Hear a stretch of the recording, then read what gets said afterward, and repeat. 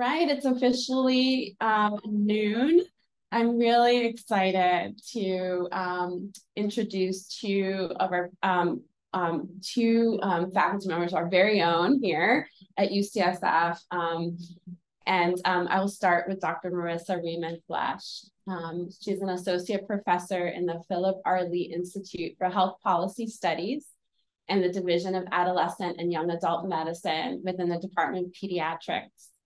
Clinically, she practices adolescent and young adult medicine with patients 12 to 26 years old, including treatment of depression, anxiety, and eating disorders, providing all types of contraception and providing primary care for patients with complex medical and mental health conditions.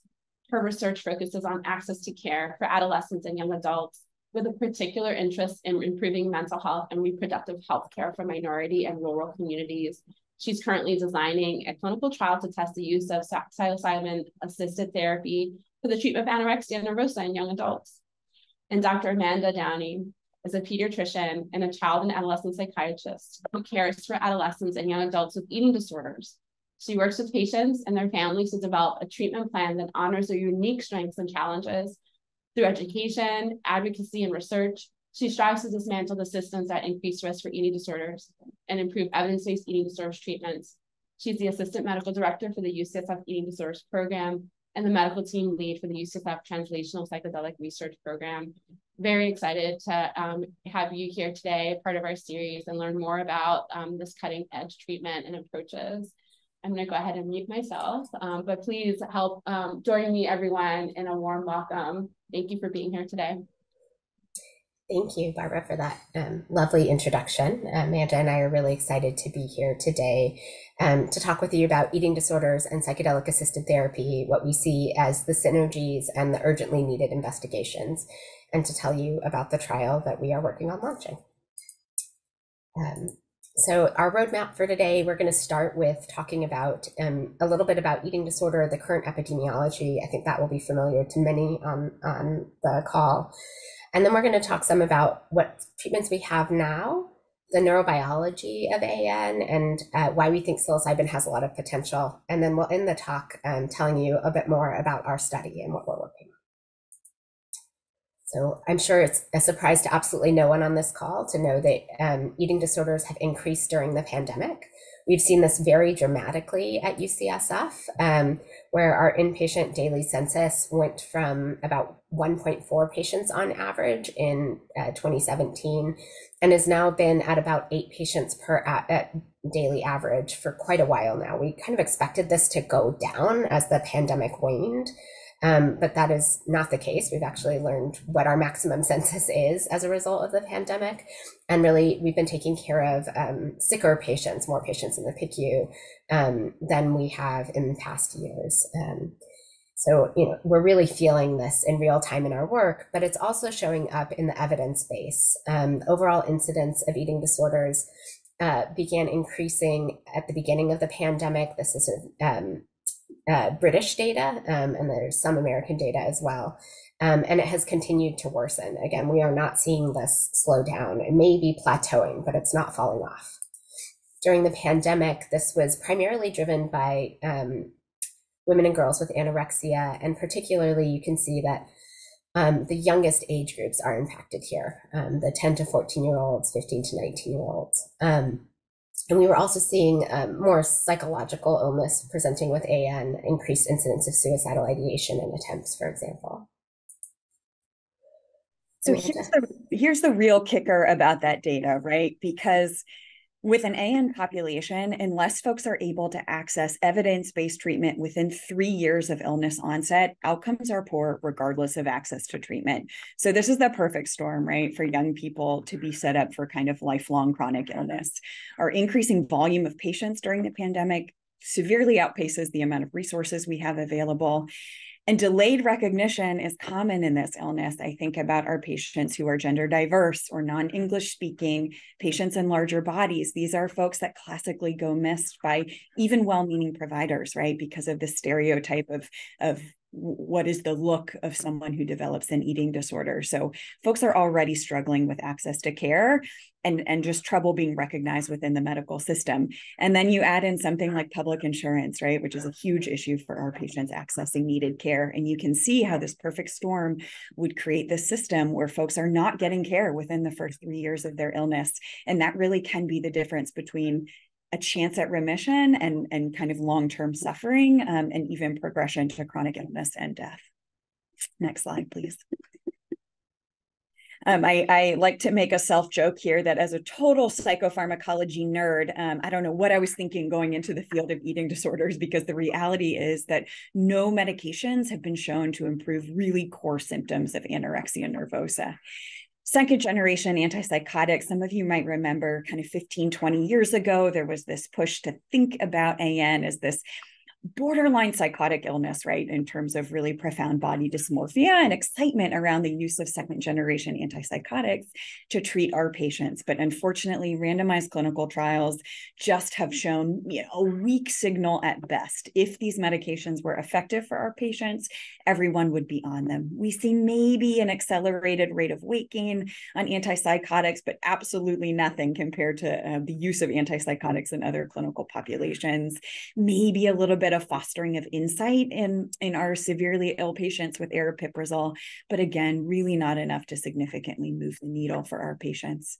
Remember, there's some evidence for the use of fluoxetine in reducing binge purge episodes in bulimia nervosa in particular, even in the absence of mood disorder or mood symptoms. So that really is the best win we have to offer in the eating disorder field in terms of psychopharm to date. Next slide, please. So what is it about AN? What's different about these patients, right, where they're just not responding to medications and not responding robustly to our conventional treatments? Well, it's interesting because there's something about restrictive eating that is a means of coping. It is a means of reducing negative mood. So that kind of grounds me in the work, right? Having an eating disorder really isn't a choice. There's some neurobiologic abnormalities going on here. First and foremost, we think that there is definitely skewed interactions between both the serotonin and the dopaminergic pathways, and I'll get into that in a little bit more detail. So for example, we know that folks with AN tend to have increased 5-HT1A binding and diminished 5-HT2A binding, particularly in the medial prefrontal cortex.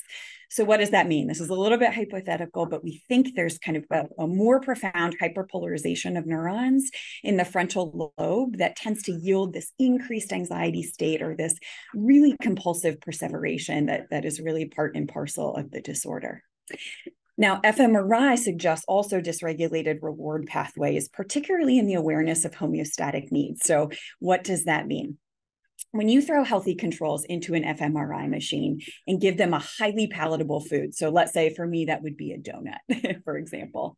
So characteristically, again, in healthy controls, we see that good ventral striatal dopamine release that's then associated with kind of an elevated mood, or some might even say euphoria when they're presented with something that's highly rewarding like that. Now, interestingly, when you put our patients with AN in an fMRI scanner and they're presented with that same stimulus, some kind of highly palatable food, they still do get that endogenous dopamine release. So that all seems to be fine, but they perceive that dopamine release as highly anxiogenic as opposed to hedonic. So that really could underlie, right, this need to starve or to refuse food. It might actually be a way to kind of treat this intense distress and anxiety that they hold. But that is, we think, a dysregulation of their reward pathways. And so ultimately that yields this really enhanced executive ability to inhibit incentive motivational drives like that, very basic survival, right? Honoring our hunger cues. They have this incredible ability to dampen that response. So let's zoom out a little bit and look at the whole brain. So we know that in AN, in this setting of acute starvation, we see both white and gray matter loss. Although something about the gray matter loss is particularly pronounced in adolescents and young adults. We see reductions of almost 11% in young people compared to 3.1% in adults. Now, with full weight restoration, we can get white matter back to pre-morbid levels and volumes, but that loss of gray matter is persistent, and we see that correlate with long-term effects on cognitive functioning. So that's a bummer regardless, right? But then if you take our younger population, our adolescents, our young adults, we're rapidly undergoing neurodevelopment, right? They're pruning, trying to develop complex neural networks to build resilience and coping skills. You can see that malnutrition would have this profound impact on the brain's ability to do those things, to form that higher level kind of cognitive networks that they need to be successful moving forward. So the effects of untreated AN are profound and really hard to quantify.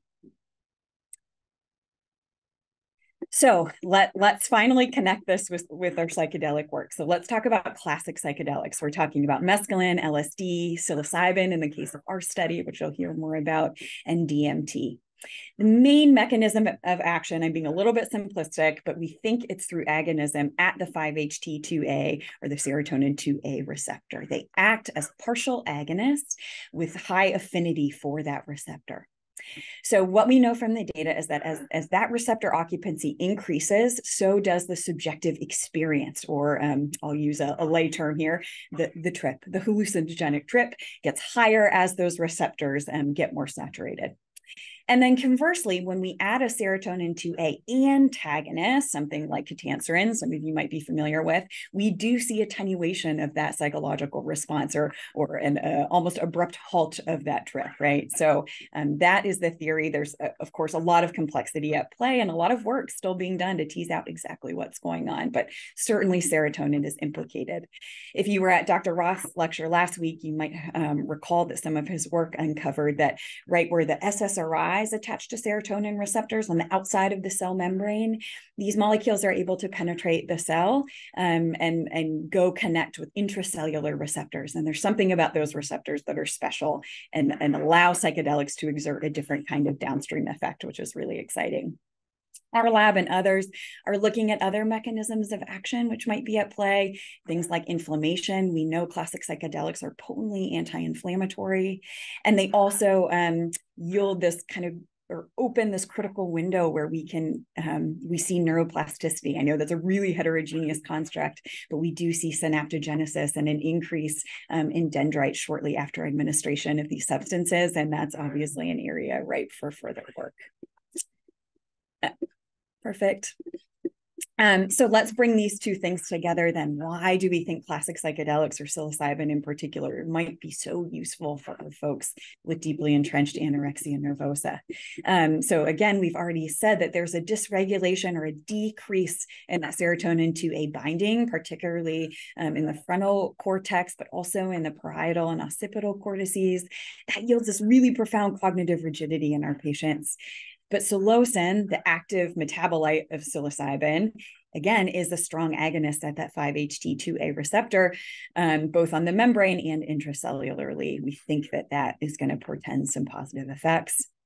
And then patients with AN have disrupted connectivity between their executive control network and their default mode network. And again, just to give a brief overview, that default mode network, we think, is kind of where our ego lives, where our mind goes when we're not consciously engaged in another task. So, you know, self-referential thoughts happen in the default mode network. So you might imagine for our patients, those are thoughts like, I'm too fat. No one could ever love me. I need to change the way I look, right? Things like that.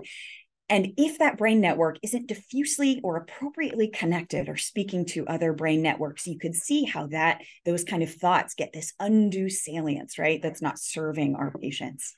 So what's really cool about psilocybin, go ahead to next slide, please, which you'll see the image on the right as compared to placebo or control on the left-hand side, is that psilocybin has this unique effect, not only of being able to quiet that default mode network, but also increase between network functional connectivity in the brain. Another way to say that is to decrease segregation or decrease modularity of brain networks. These are networks that are usually really well segregated from each other, right? But if we can kind of enhance functional connectivity between between these different brain networks, between the default mode network and executive control networks, we can find a window to establish more appropriate salience of hedonic drives, things like appetite and hunger cues, which obviously are critically important in treating our patients with AN. Next slide, please. So we are thrilled to show you this data that we had been waiting for out of UC San Diego. This is the first open label feasibility trial of psilocybin in patients with AN. A couple notes on this study, so you can then kind of see how our study builds on these findings. They ran 10 adult female participants only. Folks had AN or AN in partial remission. They received a single 25 milligram dose of synthetic psilocybin in conjunction with psychological support. It was overall incredibly safe. EKGs looked fine. Vital signs were safe. There was no increase in suicidality. 2 participants did develop asymptomatic hypoglycemia, self-resolved, but something we're thinking about in our sample. But really all the adverse effects were mild and transient, and participants really thought that the treatment was acceptable, which is a big deal in the eating disorder world. In terms of efficacy, there was more heterogeneity here. Weight concerns did decrease significantly from baseline to the end of the study with a medium to large effect. And 4 participants did show EDE scores, or the eating disorder examination. It's our kind of gold standard symptom screener. They did find that those scores decreased to within 1 standard deviation of community norm. So overall, this is a really positive signal for us and gives us a lot to build on moving forward. Great. So I'm going to transition us from that to how we're building the study and some of the things that are salient and important to us as we move forward. So our group focuses on the care of young people between 12 and 26 years old in the eating disorder program here at UCSF, occasionally younger patients simply because they have nowhere else to be treated. And this means that when we are thinking about the neurobiology of AN, we're particularly thinking about it in this critical period of neurodevelopment during adolescence and into young adulthood. We know that this is a time of incredible change in the brain. There's unstable networks. We're seeing maturation of the prefrontal cortex, and its executive ability is sort of coming online, more and more able to inhibit the limbic system. We're seeing synaptogenesis and large-scale neural pruning to create more efficient pathways within the brain. And this kind of interacts with the effects of myelination and is, of course, all impacted by malnutrition. And, you know, I think what we know about this period broadly is that it's a period where neural pathways that are used and reinforced are strengthened because of the pruning that's happening. And this means when a young person is really struggling with a mental illness, those are some of the pathways that will be reinforced. And it's one of the reasons, for example, that there's high vulnerability to addiction during adolescence and young adulthood. But we also know from other studies that things like social connection promotes positive coping skills, is likely to help adolescents and young adults build other strategies aside from those rooted in mental illness. So Amanda gave us an excellent and detailed explanation of psychedelics. I'm going to offer a metaphor.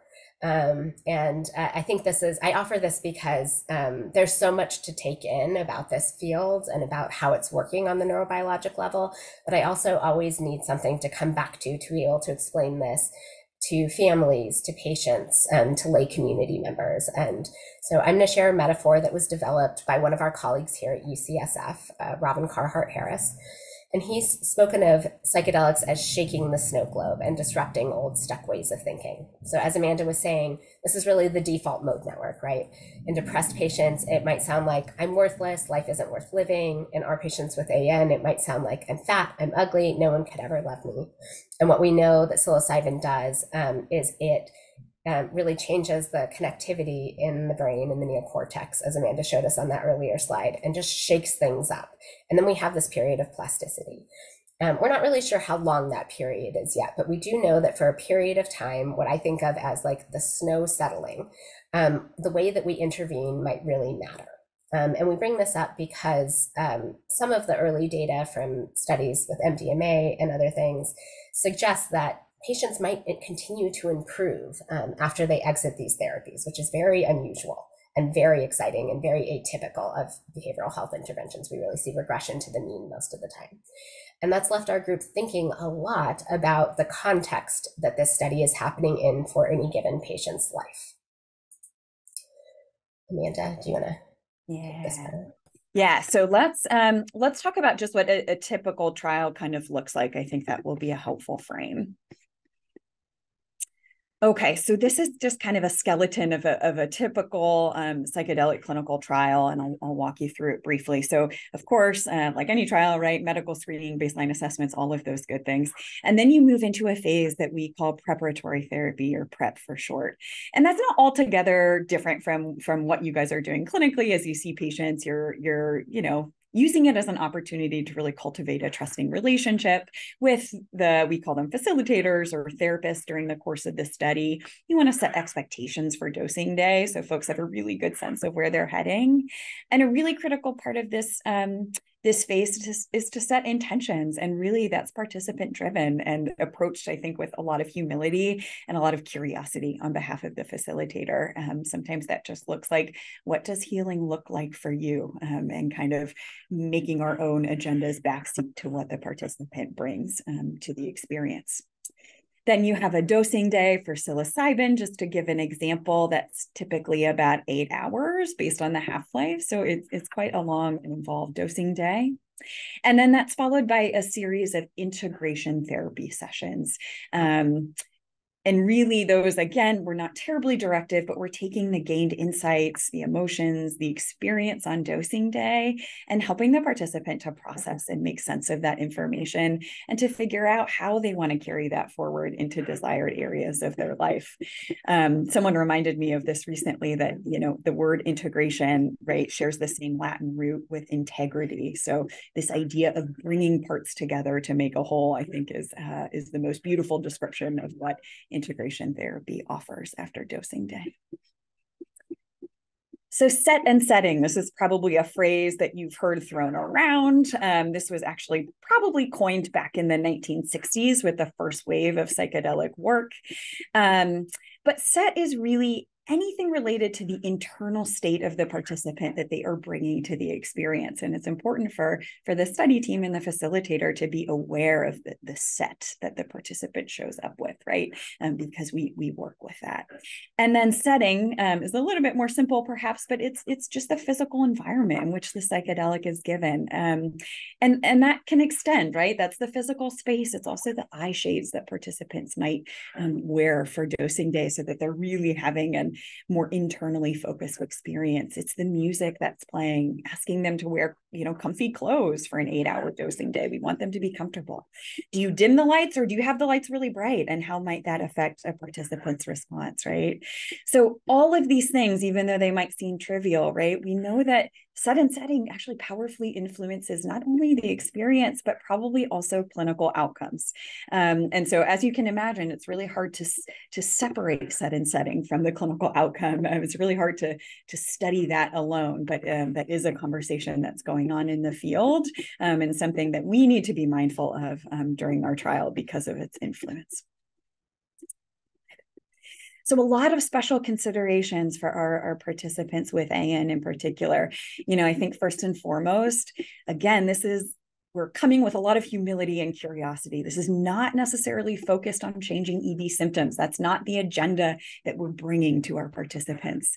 Intentions and goals are really, again, broadly defined and driven by the participant.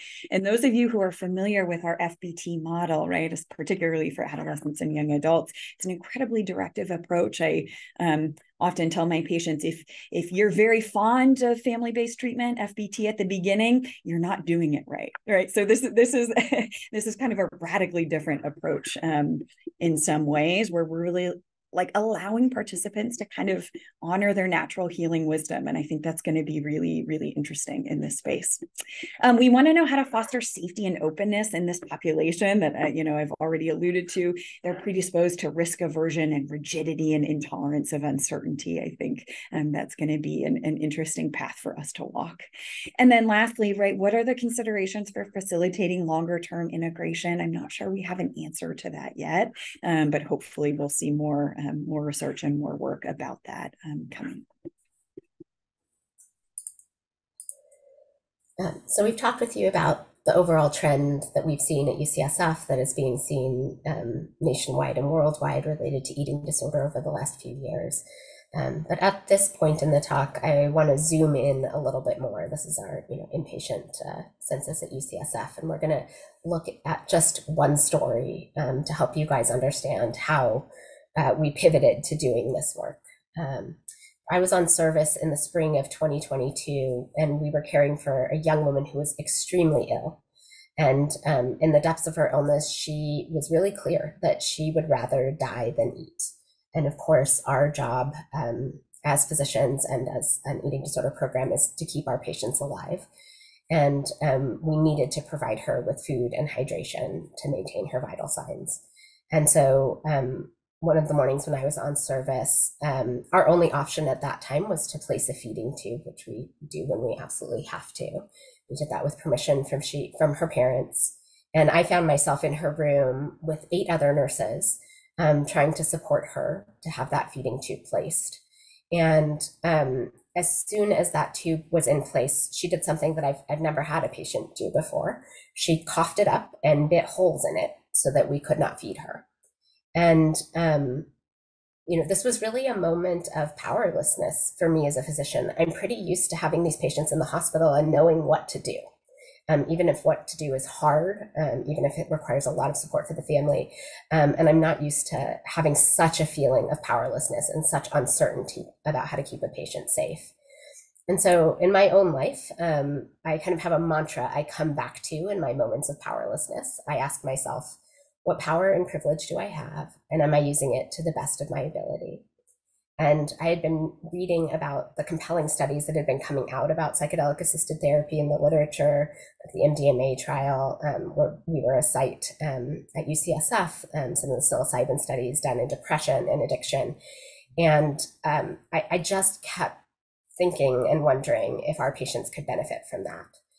And that day, what I did to process my own feelings and my own sense of helplessness is I asked one of our therapists from the program, Sarah Forsberg, who many of you know, I know, just to go out to lunch with me so that I could get myself, my feet on the ground and continue to support the team and our patients. And I told Sarah that I had this crazy idea. I told her, I keep thinking about doing a study to test psychedelics for our patients with anorexia. And many of you know Sarah, she's an excellent psychotherapist, and I'm not a psychotherapist. So I expected her to say something that I thought might be kind of therapist-y, like, fantasy is an important part of coping, or I'm not sure exactly what, but something like that. And she really surprised me. And what she said instead was, I know how to do therapy and you know how to do research. So you have to figure out how to do this study. And that conversation was the seed for Spania, the study of psilocybin for anorexia nervosa in young adults. And when this study kind of began to come together, we're so fortunate to be at UCSF, where there are an incredible array of talented people that can help us with this. We've recruited physicians from the Adolescent and Young Adult Medicine program, myself, Amanda, Sarah Buckaloo, psychiatrists, especially Josh Woolley, whose lab focuses on using psychedelics for often very hard to treat illnesses. He's run trials in methamphetamine use disorder, in patients with Parkinson's disease. And so when I showed up on his doorstep and told him I wanted to do this, his first response was like, that's so cool. And then when I showed up the 3rd and 4th time, he said, you really want to do this, don't you? And he's been a wonderful partner and brought a huge talented team to complement ours. So we have 4 therapists from our eating disorder program who are partnering with us to do the psychotherapy in this study. And then Josh also has a team of psychotherapists and psychedelic facilitators who are joining us. Gisela Fernandez is the lead facilitator in her group, and they've been incredibly helpful in helping us get up to speed and shepherd this study through. So as we were coming together as a group, we really honed in on a few key study elements that were very important to us, and that we thought were critical to really doing a well-designed trial in this age group. We wanted to hone in on the 18 to 25-year-old age group. It's this critical developmental window, as we've discussed. We know from the rest of our work in adolescents and young adults that family involvement is really key. We know that anorexia is incredibly disruptive to the transition to young adulthood. Something like 20% of patients aren't able to earn a living. Many of them are financially dependent on their parents, so families remain really critical and involved in treatment. We're UCSF, and I'm historically a health disparities researcher, so we're coming at this with an equity lens, and launching the trial with Spanish language capability, which we mostly anticipate using with families. Most of our patients in our patient population speak English, but many families are monolingual Spanish speaking. And we also, because we think of what's happening while that snow settles, to go back to our other metaphor, we're trying to think about the layers outside of the patient. So I mentioned family, but we're also considering issues related to who their treatment team is before and after our study. And we'll share some data with you about how we're starting to think about partnering with therapists and physicians in the community who are treating these patients. So we did what anyone would do. We went to PubMed. We started our deep dive in the literature. And we were looking at sort of the 3 most studied substances at that time that we thought made the most sense biologically for treating AN, and looked at what was out there. We were interested in if these studies had been done in all subtypes of AN restrictive, AN binge purge, other eating disorders. We were interested in if any other studies had engaged families, had actually tested the young adult population, and had done any other studies in Spanish.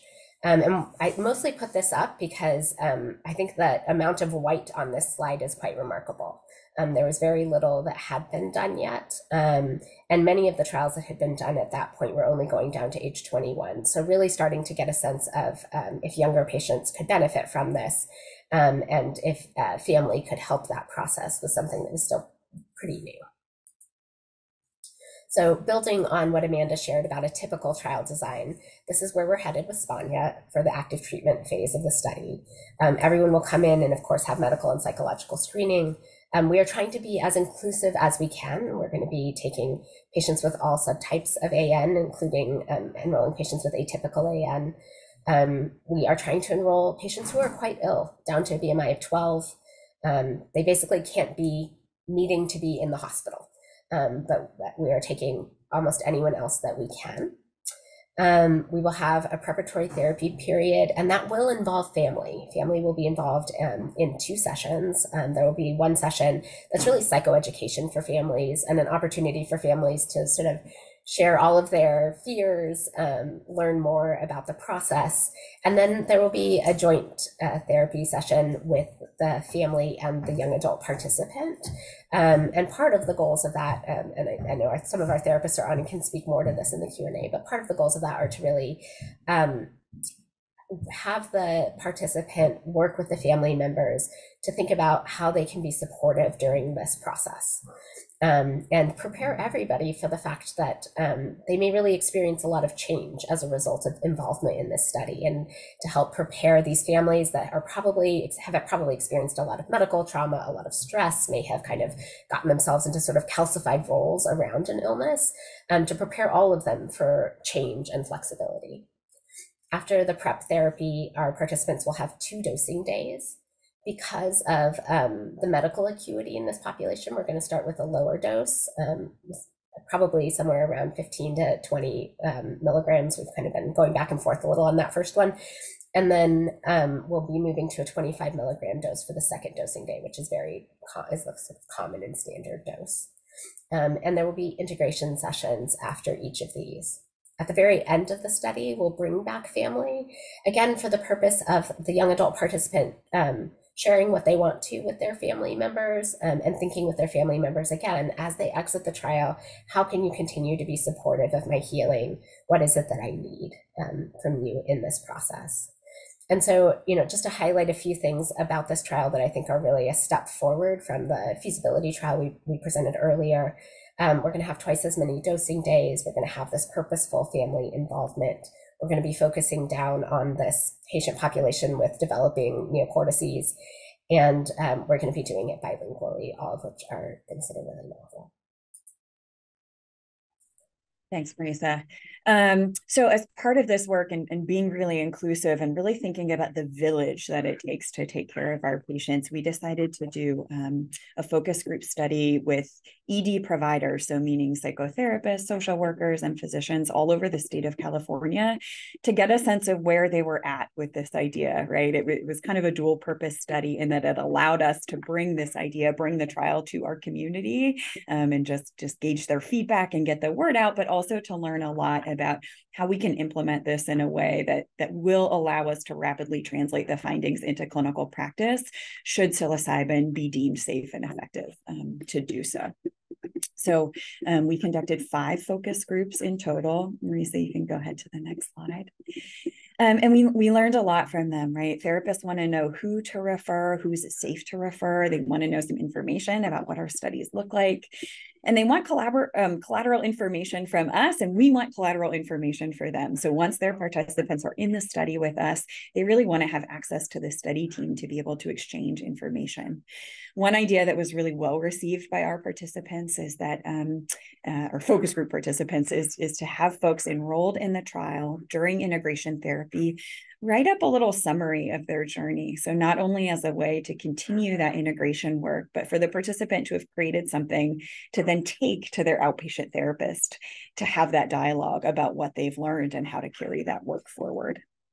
Following the therapy, medical providers and therapists want to know what to look out for, right? What are unanticipated adverse events that they should just keep on their radar, and strategies to support further integration work. And that's where things get a little bit hairy, and we had to kind of dialogue with the focus groups about the inherent unknowns in clinical research. We just don't know what is the best therapeutic modality to utilize going forward following this clinical trial.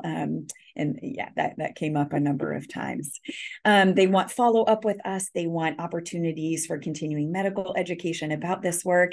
And they want to know that it's safe and effective for their patients, right? We are all in deep relationship with our patients or clients, whatever term you use, and they feel protective over those patients for good reason. So this gives us a lot of work to do in terms of providing information, opportunities for collaboration as a study team with, again, this village who really take care of our patients.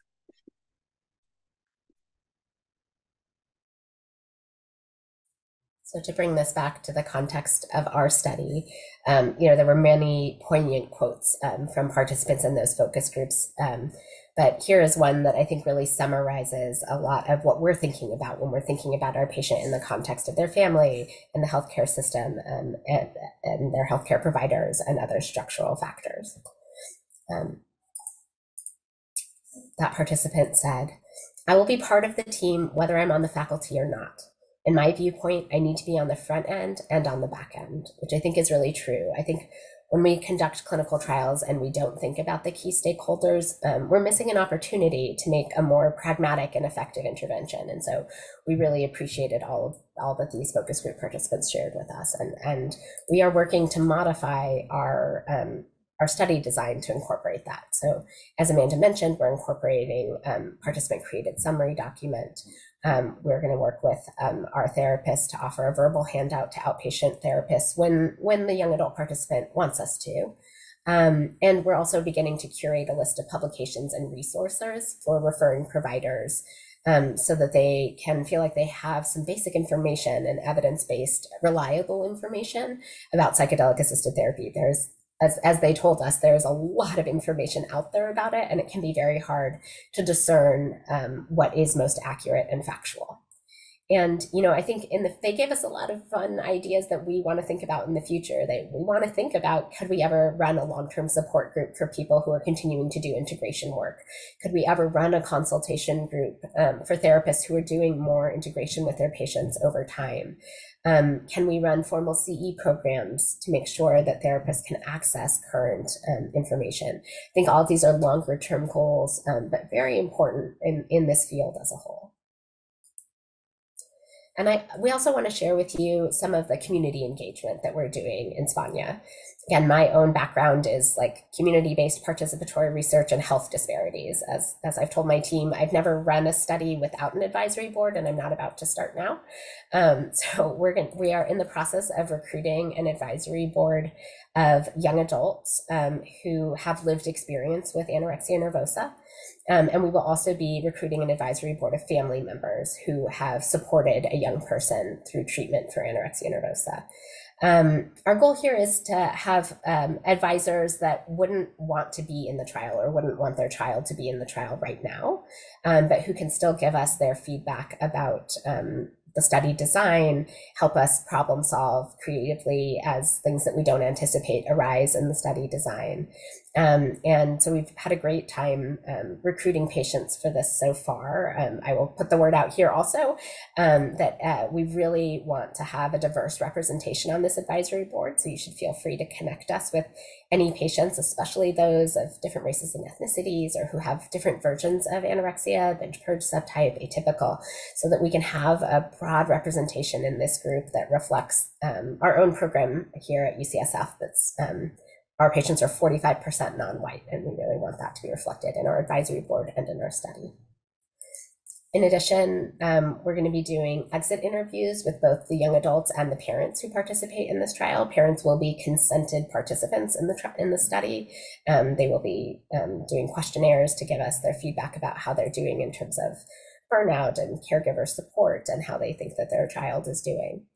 And in these exit interviews, we're going to be asking all of our participants how the study impacted them, their illness or their child's illness, what was most helpful to them about it, and really honing in on what we can improve, how we can do better in the future.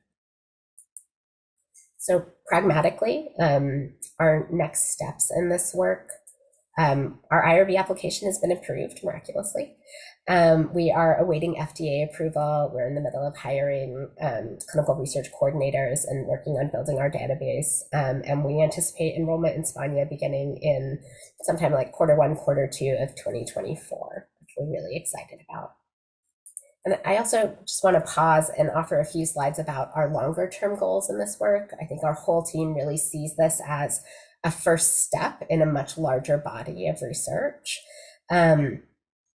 We are thinking about this in this context of the patient, the family, the therapist, and structural factors.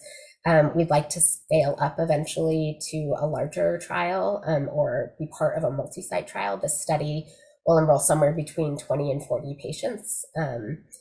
And we want to refine our engagement with families, think about those ideas around support groups for families, for patients, refine engagement with community therapists. And then in the long term, we shared with you that the average age of onset for anorexia is trending downward. It used to be somewhere around 15, 14. Now we think it's probably more like 12. And as Amanda mentioned, there's this 3-year window for optimal treatment to really shift the course of disease. So if people are getting sick when they're 12, and we have 3 years to really change the course of disease, for some of our patients, treatment at 18 years old may be too late. And so if this work is safe in our young adult studies and the other adult studies that we know are happening across the country, we do have a long-term interest in testing the safety and efficacy in older teens with severe anorexia nervosa. I want to offer this in particular as a pediatrician. On average, 9 additional years are required for a novel drug to be approved in a pediatric population after adult approval.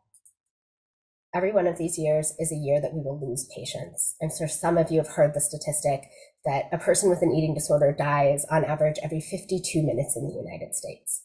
9 years is way too many patients. It's way too many hours. So we want to be prepared to study these medications in younger populations as soon as it's safe and reasonable to do so.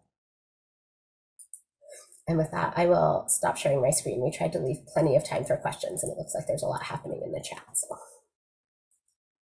This is fantastic. I'm blown away, as most of you probably are. I just want to share that 107 people are here today listening to this. So this is a testament to the amazing work that you both have done and the entire eating disorders program as well in adolescent medicine. Tremendous, amazing. Can we use that word? Work.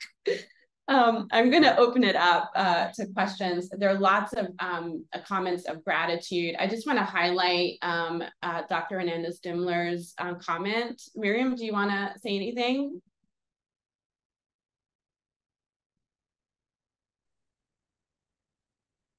I'll just read. Sure. Oh, yes. there you are, Miriam. I'm Go here. I'm listening. No, I just wanted to show some gratitude. I think that whenever you bring your countertransference, your personal experience in the clinical work and are able to share it out, especially with so many folks, and there's vulnerability in that and humility. And I just wanted to showcase that.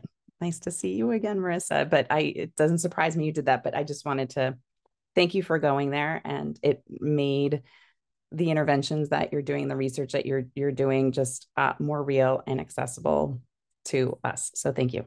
Thank you. There are a couple of questions. I'm sorry if I'm not doing this in order. So Kevin K, would you like to unmute yourself and you can ask your question?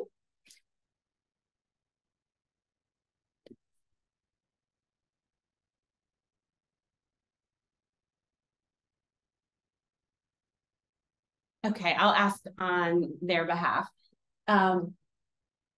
Is significant insomnia associated with anorexia nervosa in young adults? If yes, will it be measured in your study?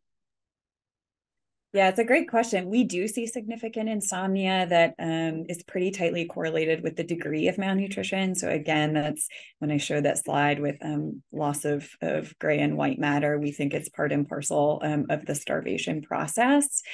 Are we measuring that in our study? That's a really good question and a really good thought. Marissa, do we have any specific insomnia scales? No, we don't. But if anyone has a lot of interest in it, has some suggestions for something succinct that we could integrate, we would be really open to that. Great. We are capturing, adverse events, obviously, as systematically as we can, and insomnia will certainly be included. There's a question in the chat by Nasrin Bashiri. Apologies if I mispronounced your name. Would you like to unmute and ask your question? Yes, I was wondering if this has been tested in population where we have substance use and eating disorder, and would that lead to addiction to psilocybin? Yeah. Amanda, you can chime in here too, but all of the studies that have been done have certainly monitored for use of psilocybin outside of the study context in follow-up, and we do not have reason right now to think that that is something that people are predisposed to as a result of these interventions, and that includes populations who are being treated for addiction. So actually, like the only R01 that I know of right now that's being funded by the NIH is through the Addiction Institute for Smokers. And it's showing great promise. Josh Woolley here is doing a study in methamphetamine use disorder. So in contrary, I would say we think that this is a promising treatment for substance use disorders and don't have any data that is concerning regarding substance use disorder as a result of these treatments. Shelley, you have a question. Go ahead. This was amazing and powerful and exciting. My question is, do they have to be off all their psychiatric medications to be in this study? Shelley, thank you for letting me nerd out on this. I was hoping someone would ask. Yeah, so the hypothetical risk, right, is precipitating serotonin syndrome. These are serotonin agonists, and someone who's on an SSRI, you get where I'm going with that. When you look at the cumulative literature, and we're talking about thousands and thousands of people worldwide who have used these medications recreationally, right, and are on all sorts of medications, we actually really don't see trends of serotonin syndrome emerging. So really what we're worried about, so sorry, to get back to your exact question, yes, we are going to taper folks off of serotonergic medications, so including SSRIs, SNRIs, and second generation antipsychotics that of course have some serotonergic properties. But again, it's less about that serotonin risk and more about not wanting to muddy the waters of our outcomes. So let me continue to nerd out for like 30 seconds. So, right, if we're chronically increasing serotonin in the synaptic cleft with something like an SSRI, those postsynaptic nerve cells are resorbing their serotonin receptors, right? Because they're seeing more serotonin in the synapse. So we don't need as many receptors to gobble up those serotonin molecules. So then we think, okay, if that's the case for folks, right, and we're giving them a serotonin agonist like psilocybin, there are less receptors to interact with that psilocybin. So it's less about, again, the safety risk, although of course that's there, right? This is a really novel treatment, and more about not wanting to muddy the waters. We want all those good available serotonin receptors to be able to interact with the psilocybin to exert a downstream effect. And then we don't want to precipitate, obviously there's a risk of precipitating like psychotic illness, mania. These are things, again, that we're not seeing emerge in clinical trials, but we have to be careful of. So we have other exclusionary medications. But yeah, the big one is to come off serotonergic medications. Great question. I have a question, if I may. How do the clients integrate this experience? I mean, I know there's integration is a big word here in this approach. And how do they talk about being so resistant or hesitant or fearful and anxious prior to the treatment, and now having a newfound sense of freedom around food, if that's even an appropriate description? How do they think about that? What do they say? I think we have a little bit of data from the UCSD study. They did report some of their qualitative exit interview data. And I think that some of the ways that this is gelling with what they've seen is just an increased sense of self-compassion. I think is one of the big themes that arises often in these studies that can help to reduce that rigidity and also like kind of allow for the reality of what their experience has been while also providing care for themselves as they move forward. And I think that might be one of the biggest pieces. But I share your question, Barbara. I'm really interested to see what our participants say as well. And Dr. Raymond was curious to hear from our psychologists. So yeah, Sarah, Lisa, Lindsay, Jess, feel free to chime in. I can't tell whether anyone else is unmuting to take this question, but certainly anyone else can chime in. I think that this is a very radically different approach than our common behavioral treatments for anorexia, where we're really focused on change orientation and with family involvement, really focused on helping the families change the environment to really intervene on eating disorder behaviors pretty actively. So that's a big part of why we wanted to involve family members, is that we really want to help them kind of embody this new framework where we're trying to cultivate acceptance, openness, curiosity. We're really asking family members to define what their intentions are for their participation as well, how they want to show up in supporting their young adult child or family member.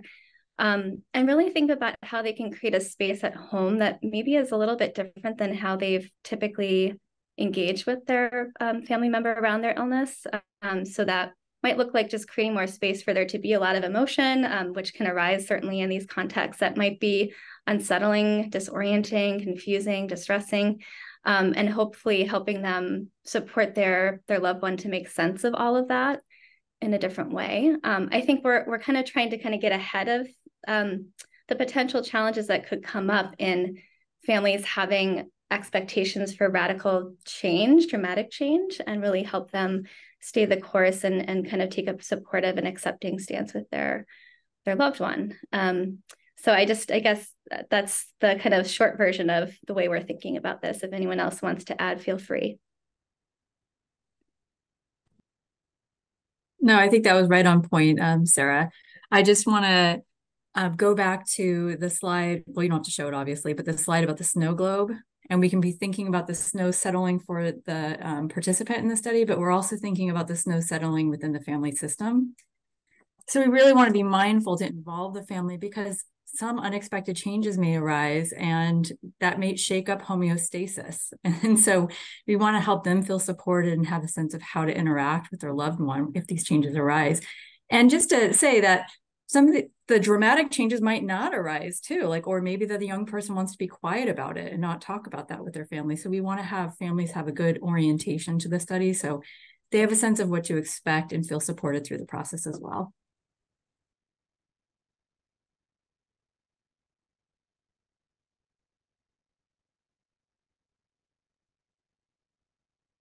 Christina, Go ahead. Yeah, there's another question about the exploration of existential distress, potentially being relevant here. Would you like to add to that question? I can add a little bit. I think certainly that's something that commonly comes up in this work. One thing that was an interesting comment from the PI of the UCSD study is that developmentally, some folks may not be in a place where they've had to grapple with these kinds of questions before. And so that's a big focus of the integration work, is really trying to help make meaning. And that may be a new process. And I think there's probably the possibility that a lot of grief may come up for young people who've been struggling for some time and have had this illness really kind of shake their world, and kind of this maybe bring about new ways of thinking about things that have never come up before, a lot of questions, a lot of regret. So we want to create the space to really help them explore some of that. And again, try to make their own personal meaning of it.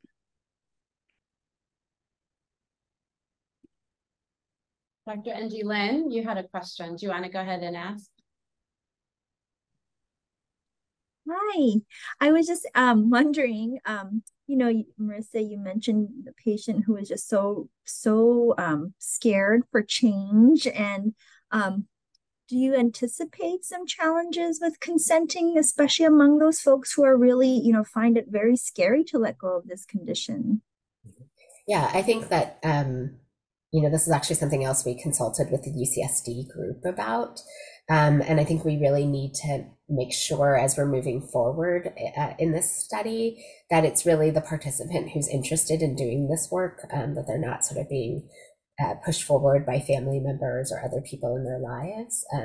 I think that, we're really aware that that people could be set up for a really bad experience if they're scared, if they're not ready to do it, if they're not prepared to engage. And so I do think that that is something that may rule some participants out for now, depending on where they are in their disease process. And I will also say that, we have not publicized anything about this trial, and I'm getting 2 to 3 people a week emailing me asking about it. So I think there will be a large number of people who are interested in it, even so. So I think it's a yes and. I think both of those. I know someone asked earlier also about the follow-up. I'm happy to address that. The sort of active treatment phase for this trial is around 12 weeks. And then it's sort of between 8 and 12 weeks, depending on exactly how things work out. And then we'll be following people formally for a year, and optional follow-up after that, that we would try and do annually. And our main outcome, I think we didn't say this, is the EDE, which is fairly standard.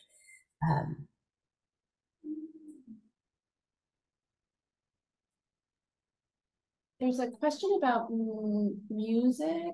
Where is that? I see it, yeah. Also, it was embedded in there. Amanda, feel free to jump in here.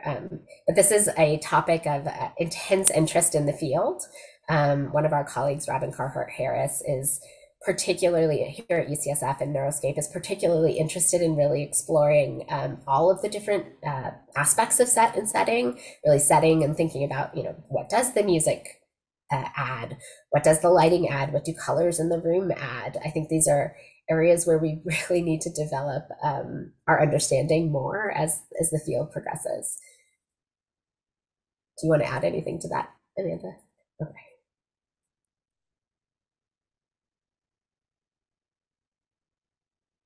I'm curious about, back to the integration therapy, what models are you pulling from to do that kind of processing?